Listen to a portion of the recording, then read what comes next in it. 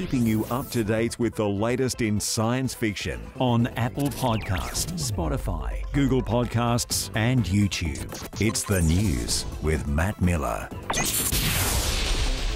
Welcome. It's Good Friday, the 2nd of April, 2021. Can you buy me a coffee or sign up for membership for the Trekzone Anthology series? All the details at the Trekzone/support. Now, let's dive in.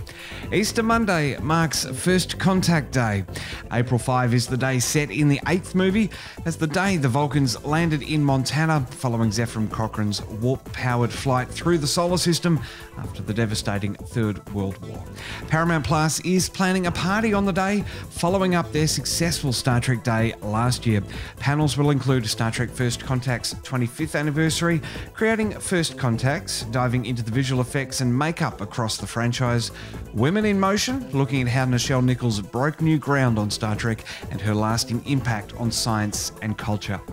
Second Contact will welcome Mike McMahon to talk about how B-plots from episodes in the back catalogue have helped shape future episodes, including his animated series Lower Decks.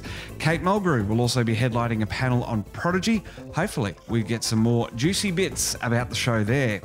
Kicking proceedings off, though, at 12 p.m. Pacific time, Patrick Stewart and Will Wheaton will be making a special announcement and presentation.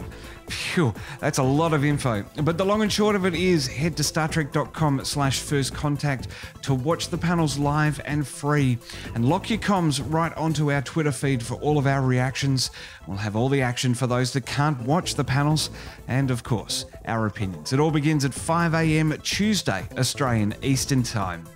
Veteran Star Trek illustrator John Eaves has been honoured with a Lifetime Achievement Award by the Art Directors Guild. Eaves began his relationship with Star Trek on The Final Frontier in 1989, where he went uncredited as a model maker. From there, he moved to DS9's art department as a production illustrator. In addition, he contributed to First Contact, Insurrection, and Nemesis.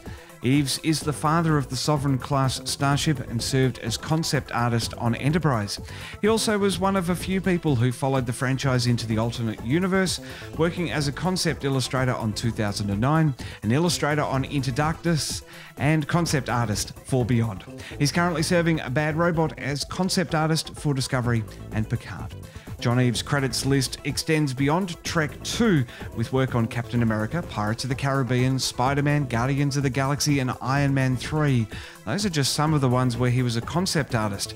His prop designing and model making extend to Godzilla, Ant-Man and the Wasp, The Hunt for Red October, and Die Hard 2. The Voyager documentary has completed its crowdfunding campaign and takes the crown as the most funded documentary and betters its sibling doco on DS9 by around double. 1,700 new backers joined in the final days of the campaign, spurred on by Nana Visitor and Kate Mulgrew.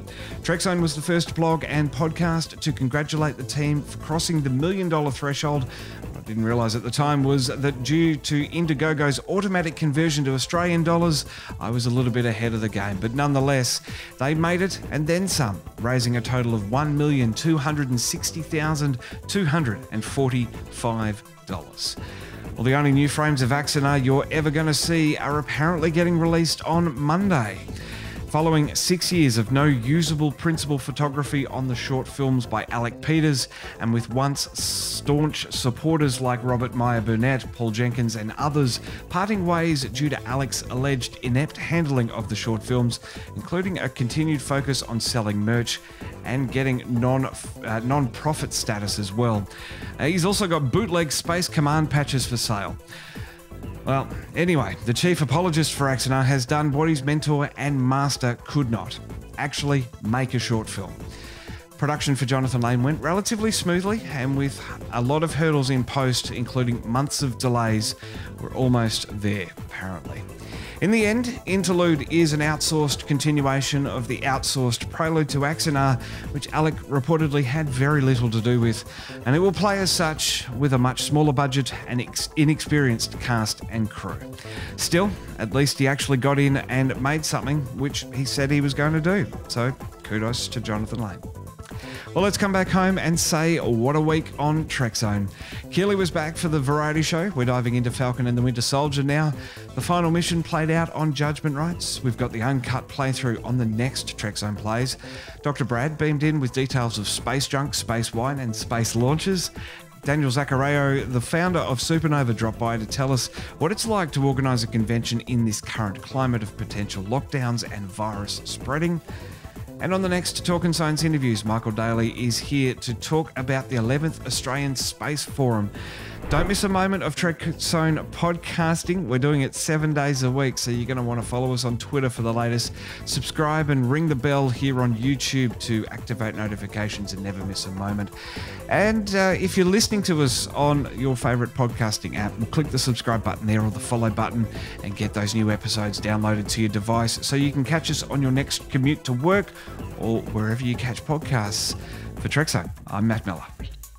Keep up to date with Twitter. Catch new podcasts daily on YouTube. Plus, we're beaming to your favourite podcast app 5 days a week. Just search for Trekzone.